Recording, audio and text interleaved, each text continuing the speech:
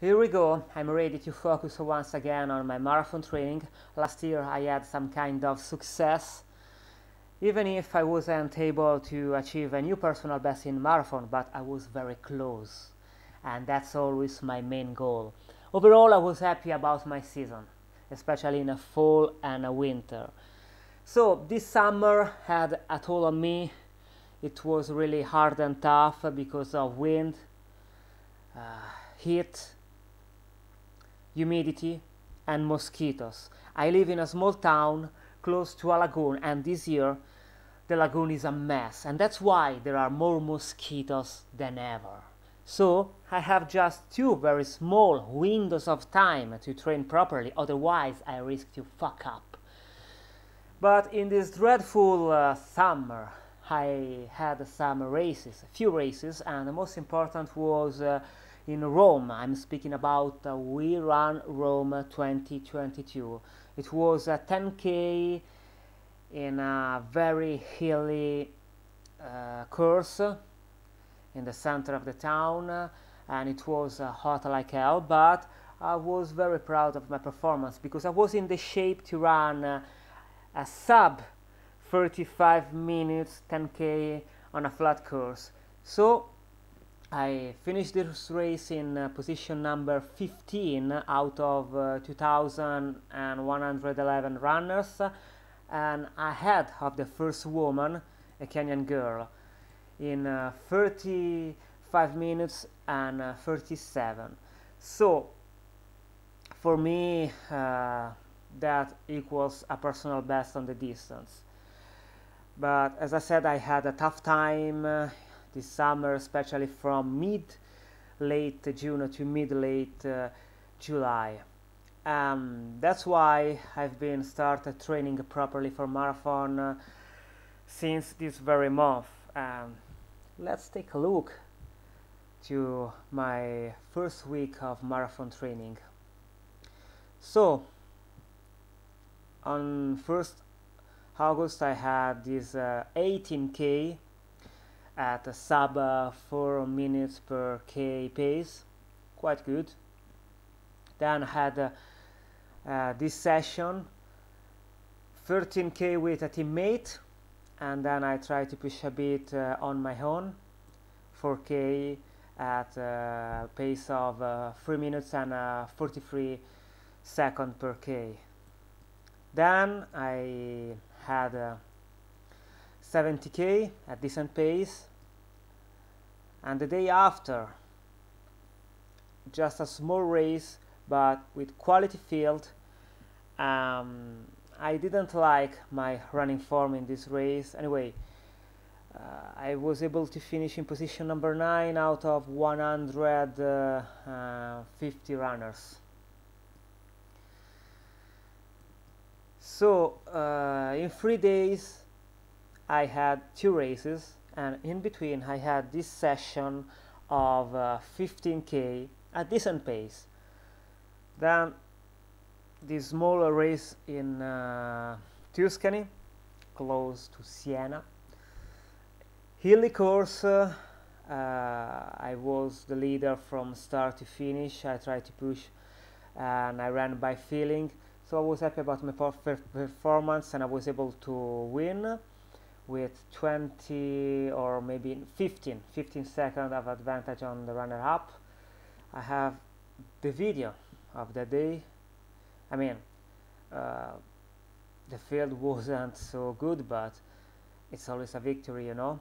And there I liked my running form because I ran properly, and I can prove that because, as I said, I have the video, and that's it.